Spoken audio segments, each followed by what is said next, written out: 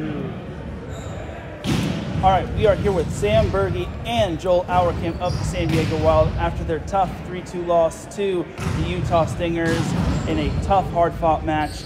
All right, you two, obviously it's a tough way to lose via a reverse sweep, as you both are now tied atop the American Central Division. Despite the loss, what were some positives you could take away from this match as you have the Philadelphia Founders tomorrow?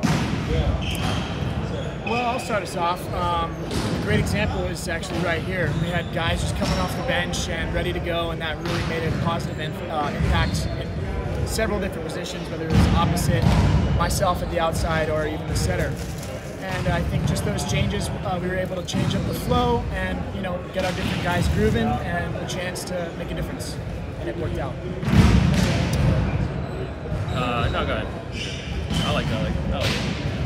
Sets 3 and 4 were fairly close, as it could have gone either way. What could you all have done to make sure you could have taken those sets and not see the match go 5? I think making adjustments a little bit quicker. We were a little late to kind of read those cross-court deep balls, and I think we adjusted a little too late. It was probably half past that set, and yeah, we started making those deeper moves and then started getting some digs. But yeah, making those adjustments a little early. Yeah, and sometimes it's just not always in your control, and the other team played great, and they were swinging really good. That 5th set, they were blocking lights out, and it was just a great game, a lot of fun. And then you've got the Philadelphia Founders tomorrow. Obviously, you can only control what you can control.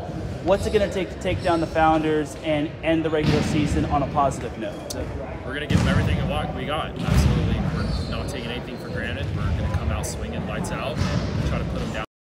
That's our goal, and we intend to do that.